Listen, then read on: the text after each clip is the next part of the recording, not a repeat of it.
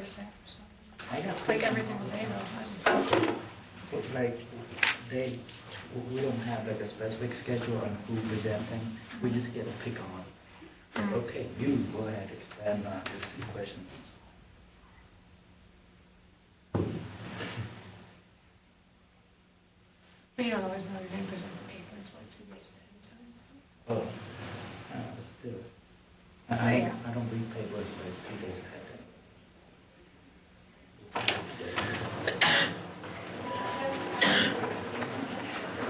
If you're presenting it, then why don't you look up like other papers that they reference and those do the same thing.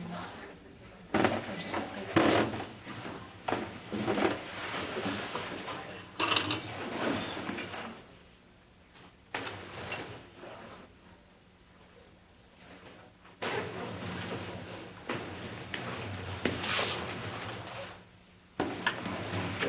This topic is interesting.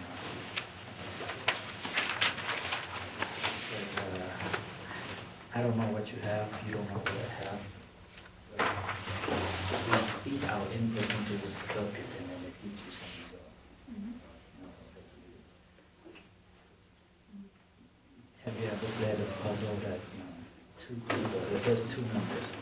One person only know the sum of it, and one person only know the product. Oh. And then they just say like 2 lines and they figure out the 2 numbers. So this is like the opposite of that. You don't know the numbers of the numbers.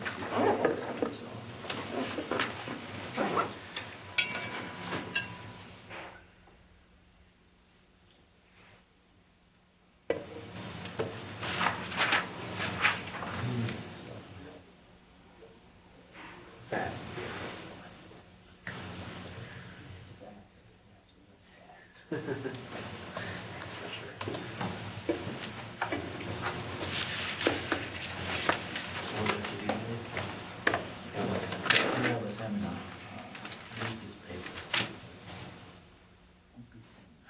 So what do you need to read it? Just bring ideas, just trying to understand it. Read it. It's cryptographics.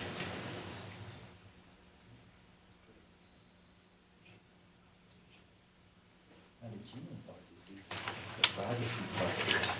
See, the word privacy is very gently used. It's crazy. They use like quantum bit and all this stuff. Hello, everybody. I How we doing? good thing. Good. Naveen handed me back the homeworks. If you didn't pick it up last time, or if there was comments or whatever, you can come pick those up. And he said if there's any further, I should probably put this on first.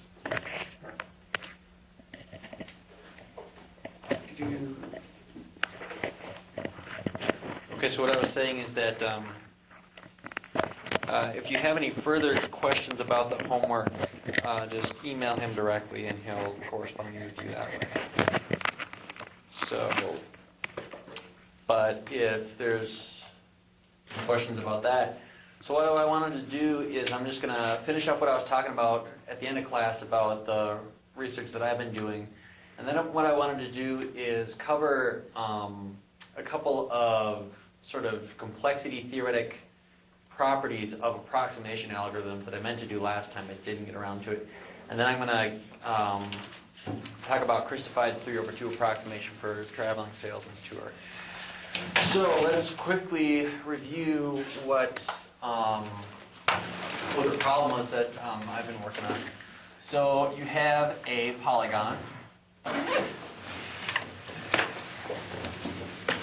And we are assuming to have a unit square molar in the case that I'm going to show you. And the goal is to move this square around so that it covers the entire polygon while minimizing the total amount of tour. And the subtlety is that you're allowed to go outside of the boundary if you need to. Okay. Okay. So what we did is I said that we're going to put a grid on top of the polygon. And what we're going to do is we're going to visit all of the necessary nodes on this grid such that it will cover the entire polygon. Okay? Now what I did was I assumed that for a moment we know where the optimal tour is. Okay? This is the optimal tour right here. And what we're going to do is we're going to start shifting the grid, okay, slowly over the unit interval, and we're going to start marking up the length of the optimal tour, okay? And if we shift it over the unit interval, what's going to happen is that we're going to cover precisely the length of the tour, okay? So if we wanted to plot out the number of intersections,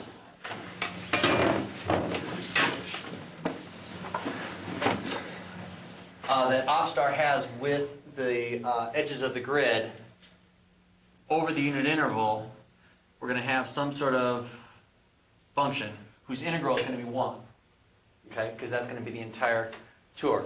And what I was trying to say last time is that if we just randomly plot down a grid setting with respect to the polygon, it's just like choosing a random point on this, okay? And what I was trying to describe last time is that in expectation, the point that we choose is going to be exactly 1. Okay? It's going to be exactly the length of the optimal tour. Okay? So if we are somehow able to brute force and find the minimal setting that minimizes the number of intersections, what we're going to have is the, I'll just write it out, the number of intersections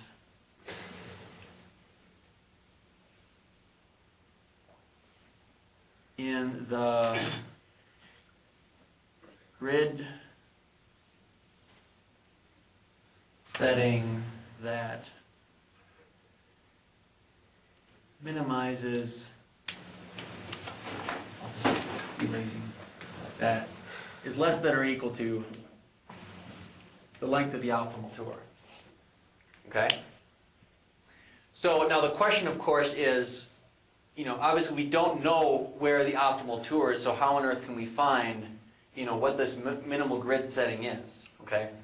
Now, I'm just going to sort of speed through this and not be real formal with the proofs so we can just get on to the other stuff. Basically, what we're going to do is, for the moment, we're going to still assume that we know where the optimal tour is.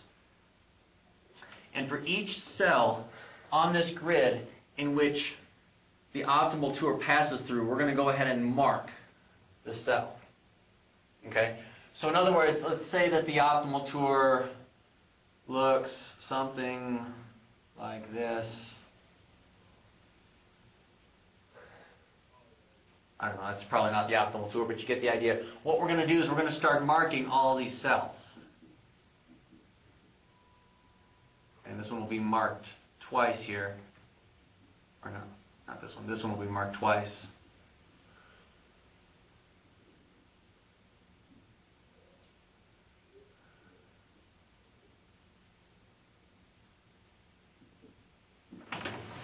Okay, something like that. So we're going to have sort of a trail of marked cells that's going to correspond to the optimal tour.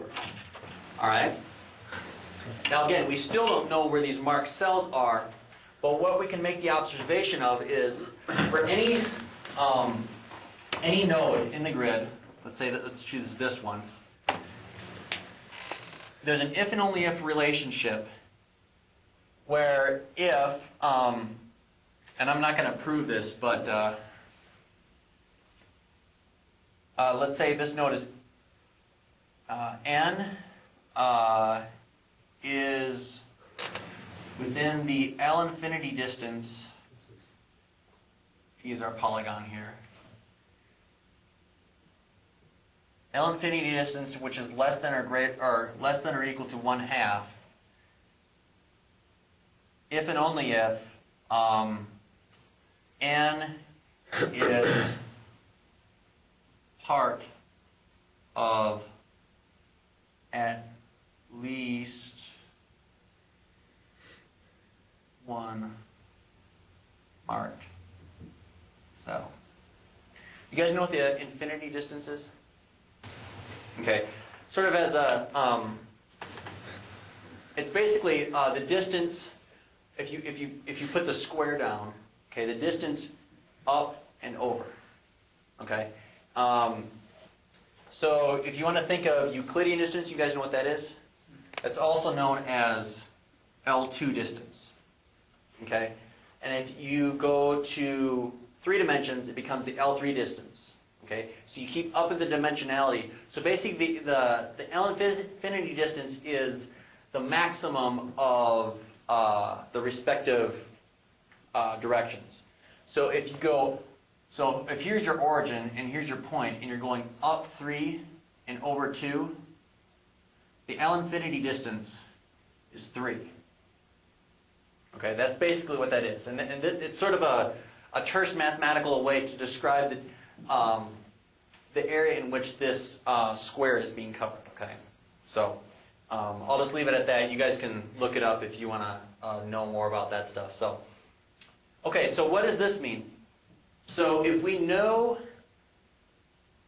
which nodes are within 1/2 of the L infinity distance of the polygon, then what we can say that is for all n such that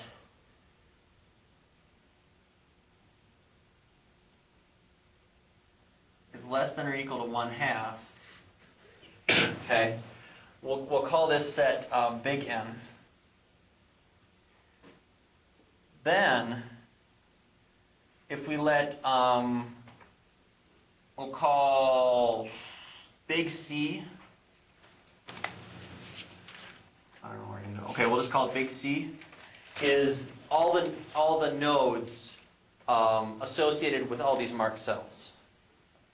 Okay, so if this is a marked cell, then all 4 of these nodes are in C. Okay, then we can say that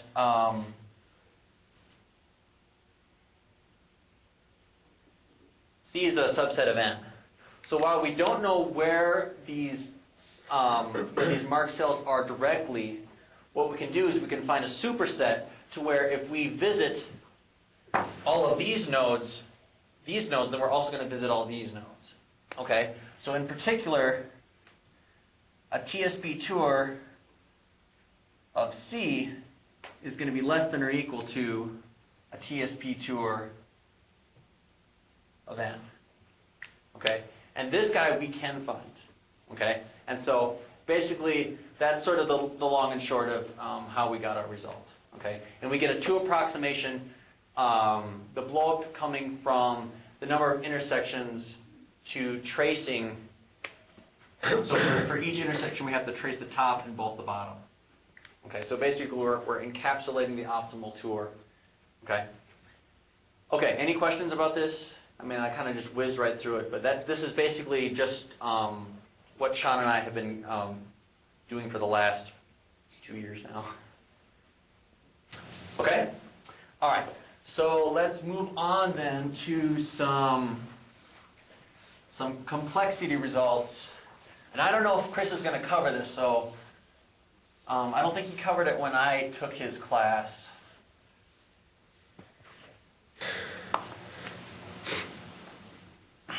But it should be interesting, because you're probably going to run into this if you start studying algorithms at all beyond this class. Okay, so recall we have P, and then we have NP. Okay, and I think somebody asked this question last class, where what's the difference between NP complete and NP hard? Okay, NP complete is this shell where it's harder than P. Okay, we can do a reduction to show that it's NP hard, but we can also show that a polynomial time certificate can be, or a certificate can be verified in polynomial time. Okay, so if you guys remember, if you want to do a reduction, you have problem B and you're reducing it to problem A, right? Okay, if you know that B is NP hard, right, and you show that it's a subset of this problem by doing the reduction, then you know that this problem is at least that hard, if not harder. Okay. Now the last step that you need to do to show that it's NP complete is that if you're given a certificate in A, can you show that you can verify in polynomial time? Okay, that confines it into NP complete. Okay, NP hard includes NP complete as well as everything up there on out. Okay? All right. Yeah. Question? No, as I read about NP hard, it's the NP complete problems are the easiest problems in NP hard. Right. That is, yeah, that's another way of looking at it. Yeah. So if you know B is in NP complete, and you want to prove A is in NP complete, you have to take any question you could possibly ask in B and show that you can transform that into a question in A. Right. That'll show that it's if B is NP hard, by doing that what you just said, that'll show that A is NP hard. Okay. Yeah. I'm always confused about the two. Right. Because you don't want to do it the other way, otherwise you didn't really prove anything. Right, yeah, and the word reduction is kind of a misnomer because it's kind of counterintuitive. I always like to think of the word transformation. You know, just, yeah. So the verification step, if it takes polynomial time, then it's in NP. What if you don't know how long it takes? What if then is that in NP hard? Yeah, so it's NP hard. It may or may not be NP complete then. What if the verification step take constant time? Then what can you say? Oh, that's fine. Then it's NP complete. That's his polynomial. That's still polynomial. Yeah. Yeah. Did Chris cover like NP and co-NP at all? Yeah. Is he? Yeah. A little bit. Okay. You mentioned that. Okay. So yeah, for example, like the converse of SAT. You know, you guys know what SAT is? Yeah. Okay. So the converse of SAT is show that there doesn't exist a Boolean assignment to satisfy all the clauses. Okay. There's no way in polynomial time to verify that we know of. Because in order to check that, you'd have to check all the possible assignments and to conclude that there isn't any, okay? And that's exponential time, okay? So that would be an instance where that's not in NP, that's in a different class, okay? All right, so what I want to talk about then is let's talk about some problems that are in NP complete, okay? All right, first one that I want to talk about. You know, let's divide this up here. APX hard. Okay, what is APX hard? It means it's approximately hard too. Okay? In other words, unless P equals NP, there exists no polynomial time algorithm that can even approximate problems of that problem class within a constant factor. Okay? Does that all make sense? So,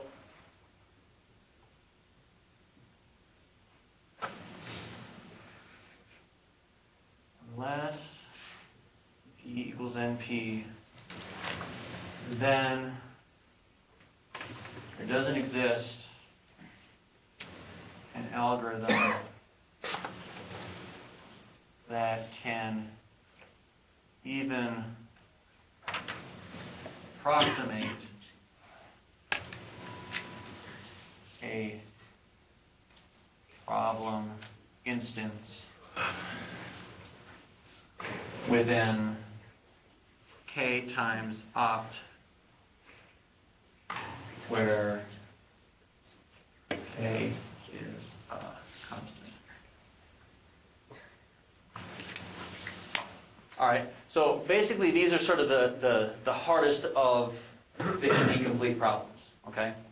One example that you might know of is, that's APX hard, is set cover. Okay, set cover is APX hard. And the best known approximation that we have is a log n approximation. Okay. In other words, the approximation bound scales with the input. Okay, that's pretty bad. All right. Then in the middle here we have our normal K approximation algorithms. Okay, those are the guys that we generally like to find. Okay, that's yeah.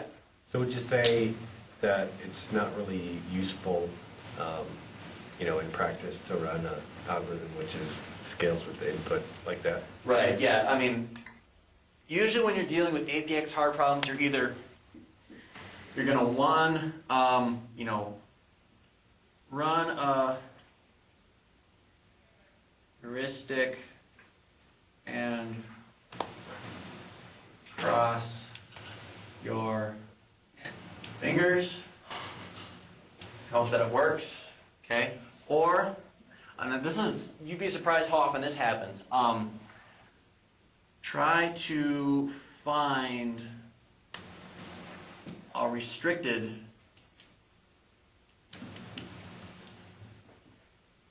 version of your more general problem that still works for whatever motivation you're doing your research on, and work with that. Okay. Beyond this, that's about all you can do. All right. That's just, it's just a hard problem. That's all that it is. Okay. So you have your constant approximation problems, and then we have this one in here called, I'm going to write this out. I'll just put there. They're called p-tosses.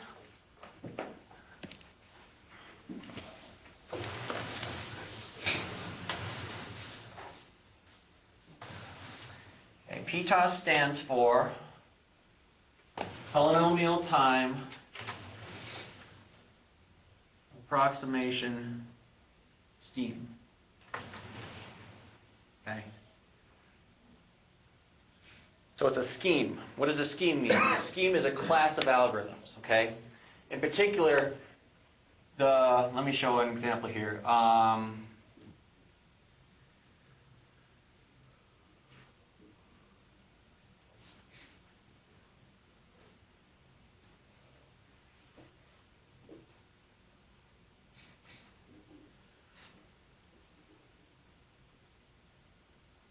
So this is a sample result that would fall under a p-toss. Okay.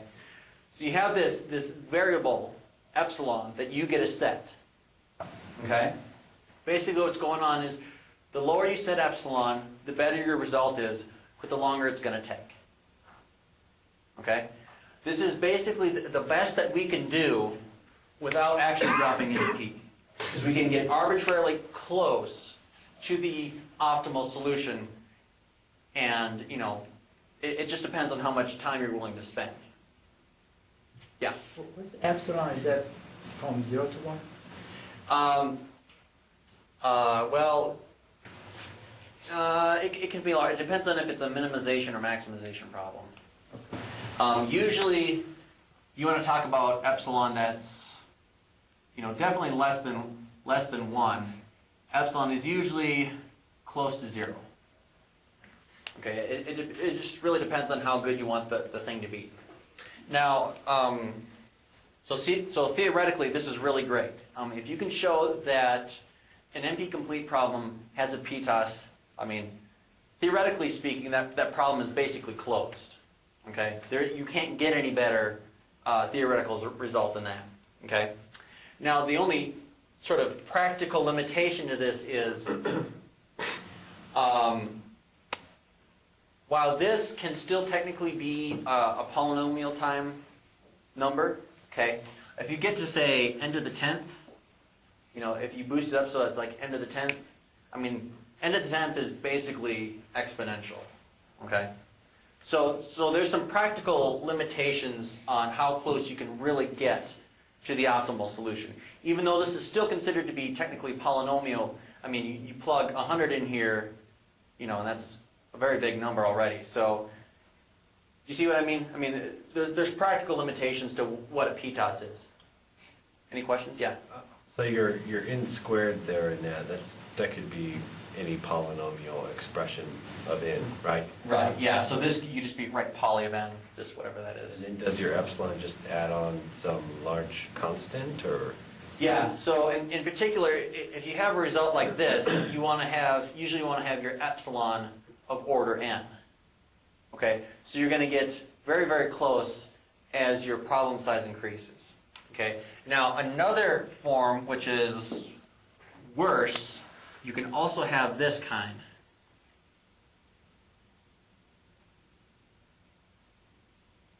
Okay. This is still technically a PTOS, although, I mean, that's pretty bad. Okay, because you don't have to make epsilon all that small to make this pretty big. Okay, so in fact, usually when you have results like this, a lot of the times in practice, people will just find some constant factor approximation that runs a lot quicker and just use that. Okay. All right. Okay. So any questions about this stuff? So how do you prove something is in one of those?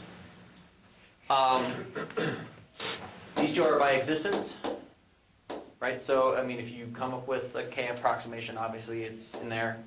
If you come up with a PTOS, obviously it's in PTOS. Here, does anybody have any idea for how you could show that?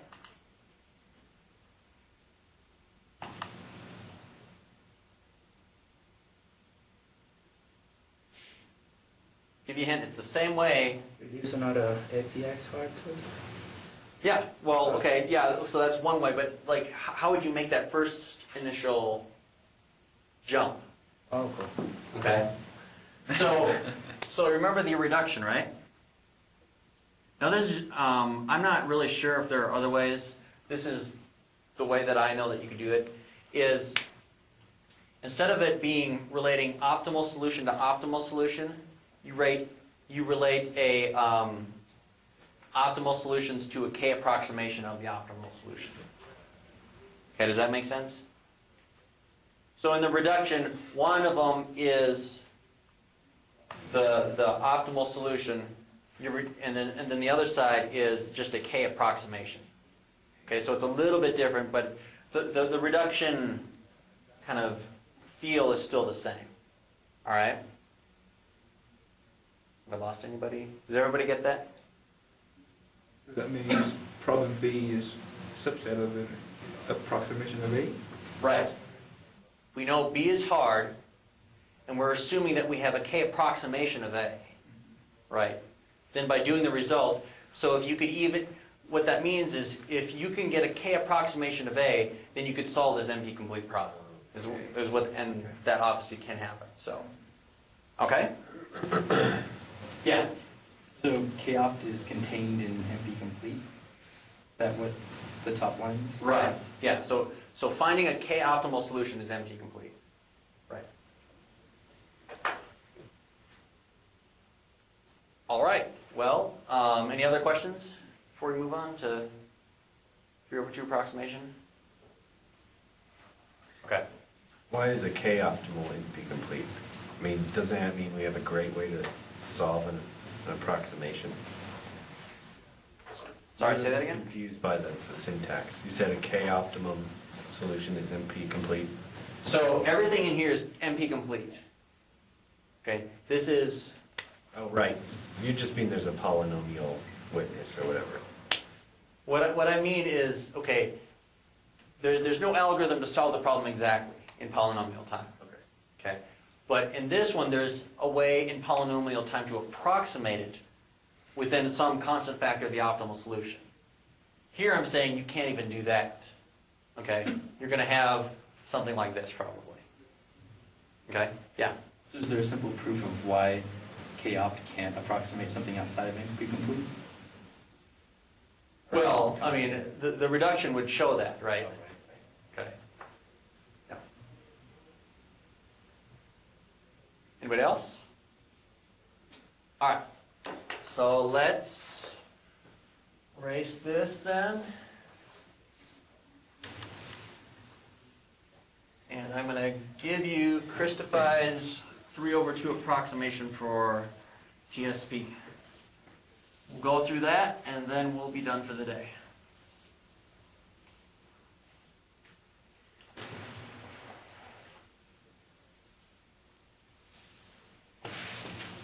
Okay.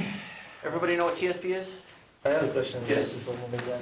Since approximation problems are NP complete, that means that they can be reduced to any NP complete problem. Right. Does that mean that all of them can be approximation problems? No, so the important thing to remember about reductions is that you're only relating optimal solutions to optimal solutions. Yeah. Okay? It says absolutely nothing, in the traditional sense at least, about the approximations.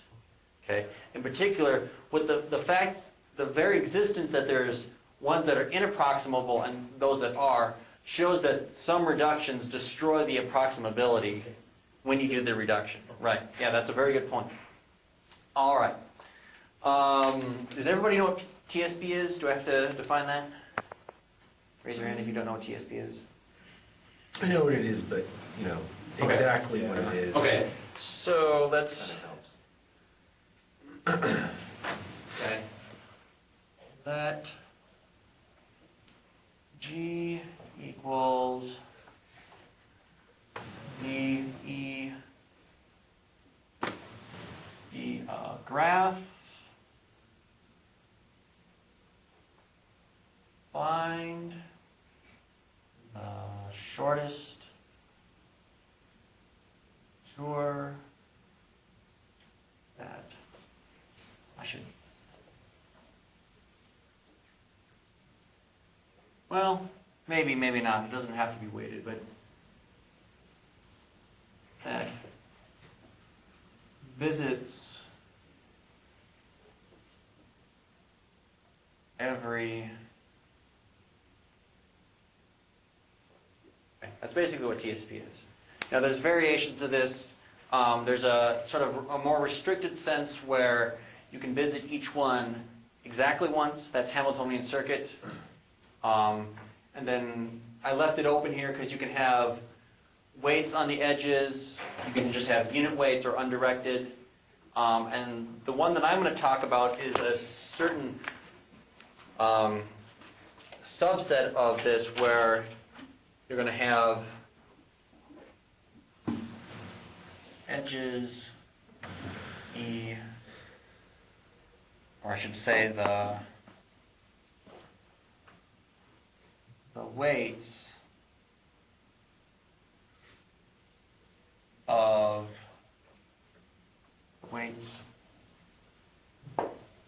W little e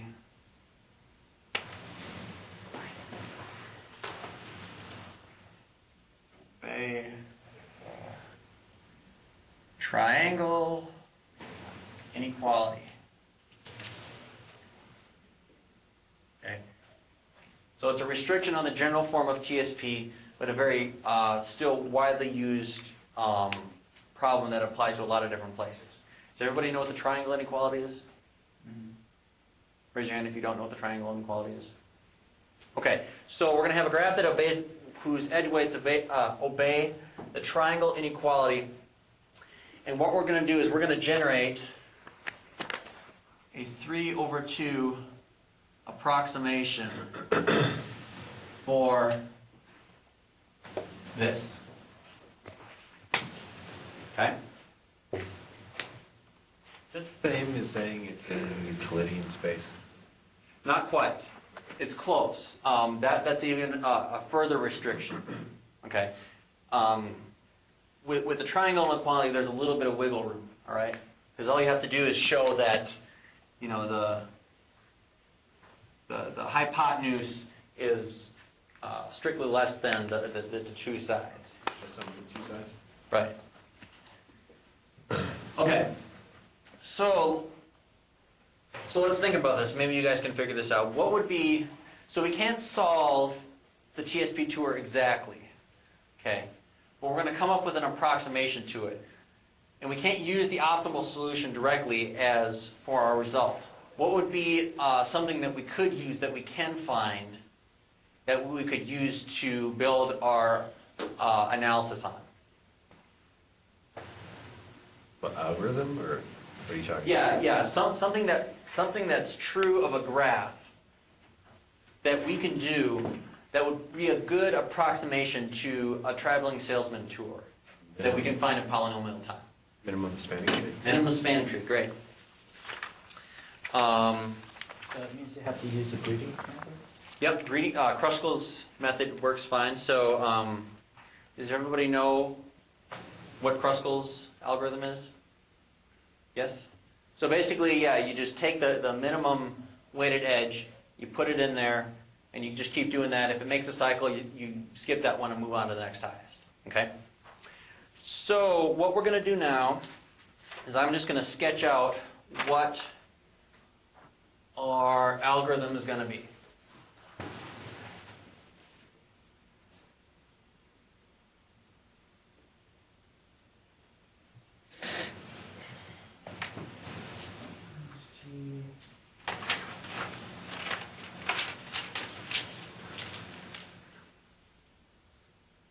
Okay, so T is our minimum spanning tree.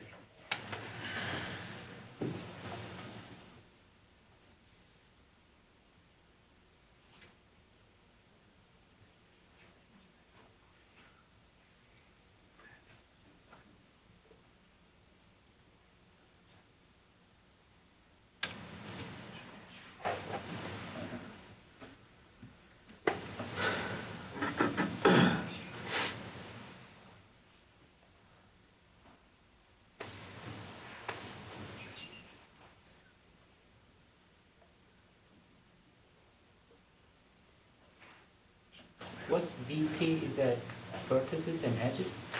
Right. Yeah, So the way I found this reference was they denote it as this is the minimum spanning tree. Okay. So you have the original vertices. Here's the your minimum spanning tree. Okay.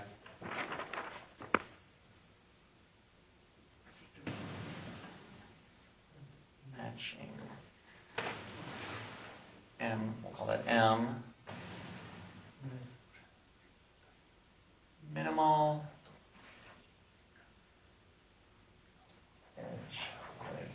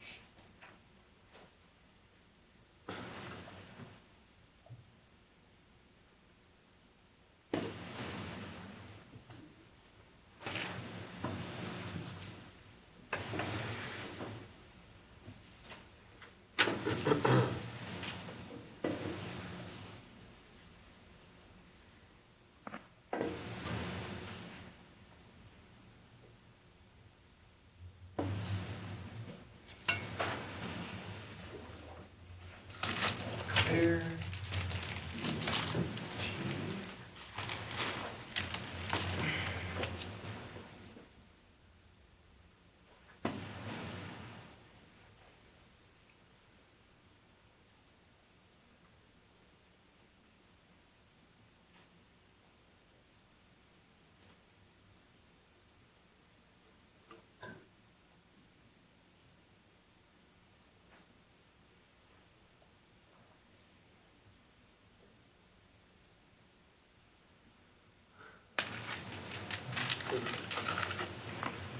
Okay.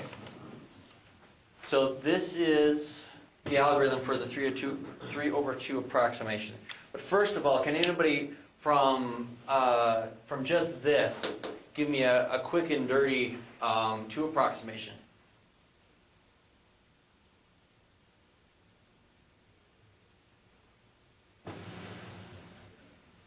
You just sort of circle around the tree. Right, yeah. So you have your minimum spanning tree and you just double all the edges, okay? You just go there, come back, okay? 2 approximation because the minimum spanning tree is obviously less than any tour, which, if you take away an edge, becomes a spanning tree. Okay, so let's go through this then. So we're going to denote the subset O as the set of vertices with odd degree. Everybody know what odd degree is? Okay, has a vertex has odd number of edges coming out of it. Okay, so we have this set O in our minimum spanning tree, and what we're going to do is we're going to find a perfect matching. Okay, have you guys covered what a perfect matching is yet? Don't you have to have some sort of bipartite graph to do that? It works with bipartite graphs, but that's not the only graph that it works on. Okay. Okay, so perfect matching is, let's see, I have it right here. Can I erase this?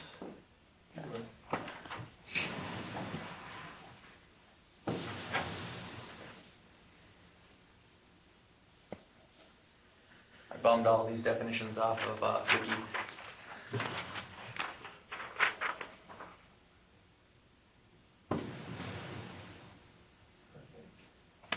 Match is a match.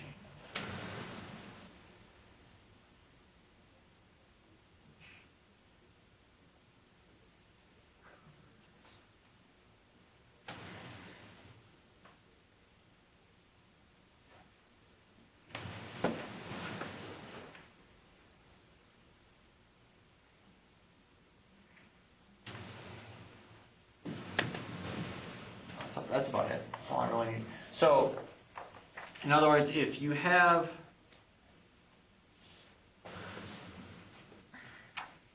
okay, and you have these edges, a perfect matching is then to choose this one, and this one. Okay? Now the thing with It's almost like vertex cover. yeah. Except the added restriction is that you can't have two edges that are together. That are adjacent? Yeah, that are adjacent. Right, yeah, adjacent. Okay. Yeah, it's also known as edge independent set. Got it, edge cover. Yeah. Alrighty, so, okay, so, and I'm just going to state this without proof, that there's a way to find a perfect matching with odd degree vertices in our minimum spanning tree in polynomial time. Okay? So So you're guaranteed that this set is connected? yeah, so I forgot to mention that it's going to be our graph is going to be a complete graph. Okay. Okay, every vertex has an edge between it. Okay, Which graph is a complete graph? so that basically means that every two vertices there's an edge between it. There's no sparsity at all. Okay. But So your set O which graph? represents a complete graph? Yeah, No, so O is okay. So we have our complete graph, and then we have our minimum spanning tree. I mean, the Okay. TSP problem itself is a complete graph. What's that? I mean, the original graph is a complete graph. Right. The original graph is a complete graph. But that's another restriction, right? Right. So- But yeah, so I mean it's a very common thing. So I mean it is restrictive, but there's plenty of applications to where this subset of this problem is worth looking at. Okay. Yeah, it's important to note that Christophid's heuristic does not work on general TSP. Okay. Yeah. Could you make it look like a regular TSP by just putting like infinite distances between, or an infinite weight on edges between two? Well, the problem with that is then you're not obeying the triangle inequality anymore. Right. Good idea though. All right, so let's go through this. I'm gonna write this out. We're gonna show why we get a 3/2 approximation with this. Okay.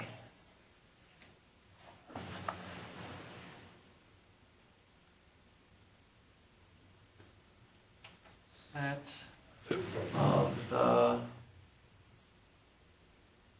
optimal solution for TSP for G.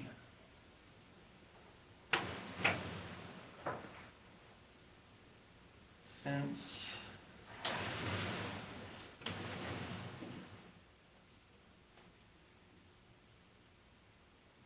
A is connected contains some spanning tree.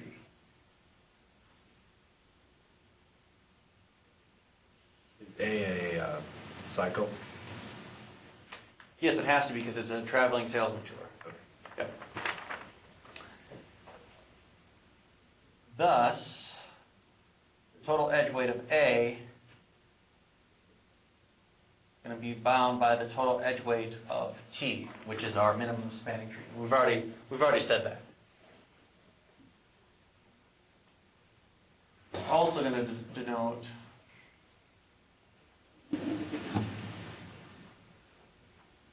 set B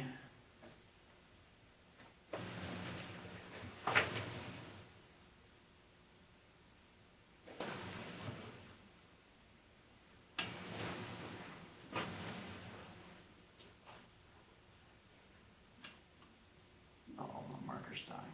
That's not good.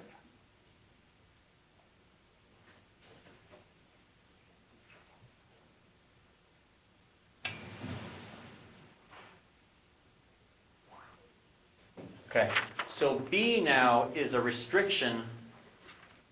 Okay, we're considering the TSP tour on O. Okay, not just the complete graph anymore. Okay? And then it follows that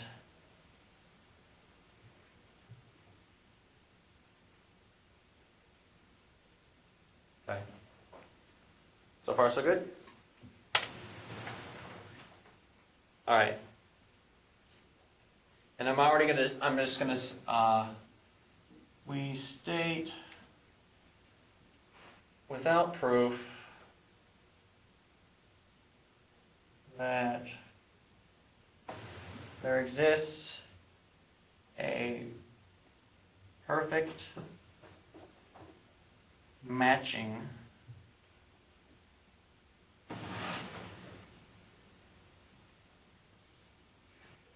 vertices from O with weight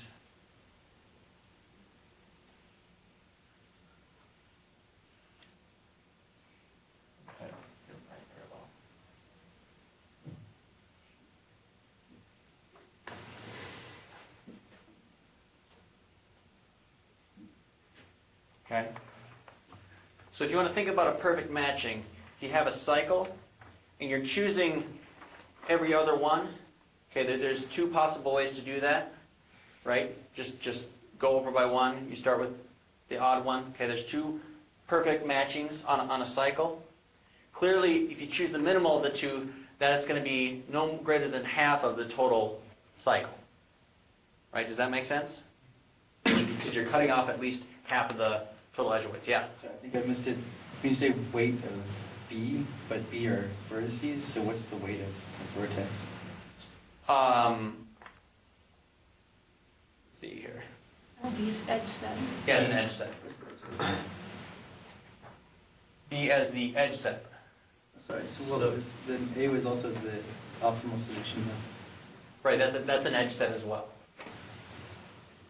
Right, it doesn't make sense to define a vertice set for TSP because that's just going to be all of them. Right, you're just interested in the edges. But they're both the optimal TSP solution? Right, for over two different domains, if you will. B is like a subset Right. over just the edges that are connected to the odd degree vertices in the graph. Right. Right. Yeah, basically, you just got, if you really want to get a hold of what's going on, you just got to stare at it a little bit, and then it becomes pretty intuitive. Okay. What if all of your vertices, well, I guess that's impossible. Never mind. That is possible. If all your vertices are of odd degree? Yeah, because it's a complete graph. Well, we're talking about, though, in the minimum spanning tree. Oh, okay, odd degree in there. Right. So obviously there's going to be all the leaves, for example, are odd degree. And there may be some odd degree vertices mixed in between. Okay? And I'm skipping a little bit of details in there as to why that matching, the perfect matching part works. But if you really are curious, you guys know how to use a computer. So, okay.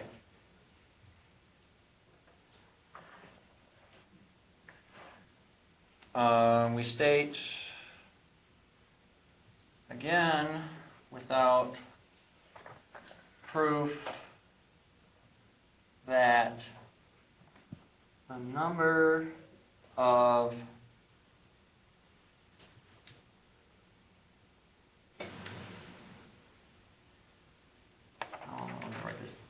that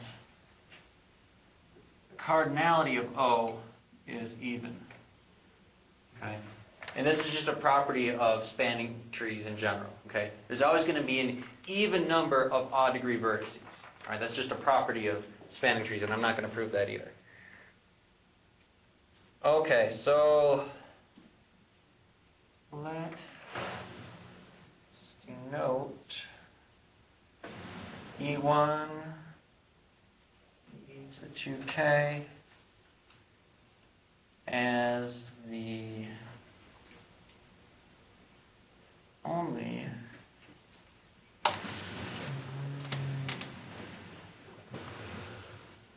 path in the multiset or in OB.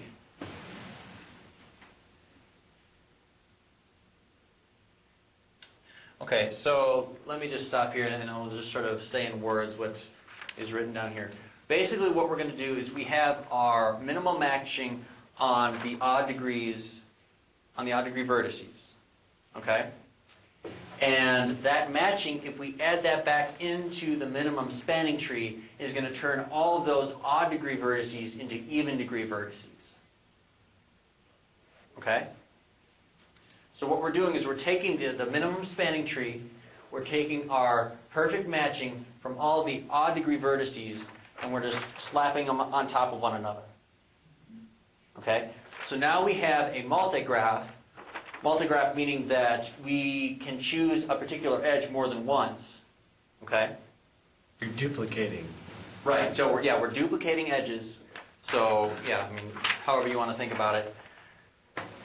So, and it's another property of graphs where if you have an edge set where every vertex has even degree, then there exists a Eulerian path. Yep. Okay, which is where you visit all of the edges. In this case, an edge more than once because it's a multigraph. Okay, and what we have here for our bound is 1 plus 1/2. Okay, so in other words, we're getting a factor of 1 from our minimum spanning tree, and a factor of 1/2 from our perfect matching. That's the less than or equal to WA over 2, where WA is the way to the optimal. Right, this is our perfect matching result right there. Yep. Okay, so since we're covering them both, and we know these bounds are both bounded respectively by their respective traveling salesman tours, therefore we can say that we have a 3/2 approximation. Okay? Any questions? The Yes. cardinality of all has to be even because otherwise you cannot have perfect matching, right? Yes, that's also true. Yeah, we're conveniently grabbing some properties of spanning trees in this case. It just happens just to follow very naturally. If that weren't the case, we probably wouldn't have this result.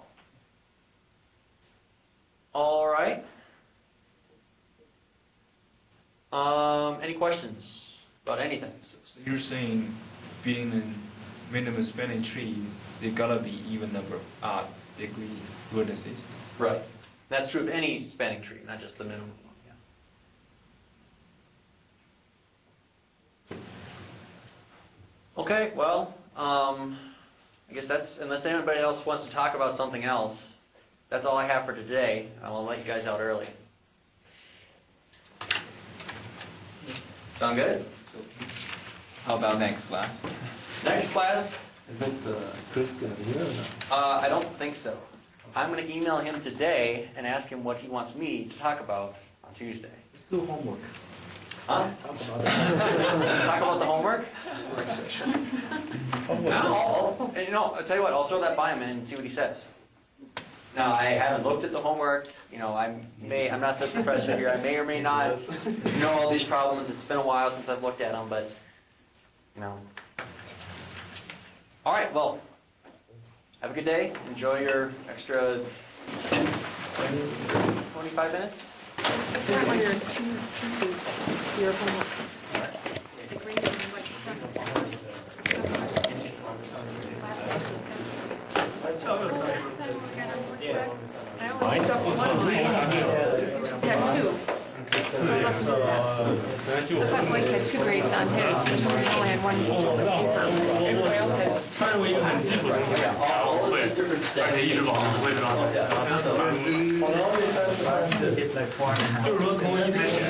gonna look at it again.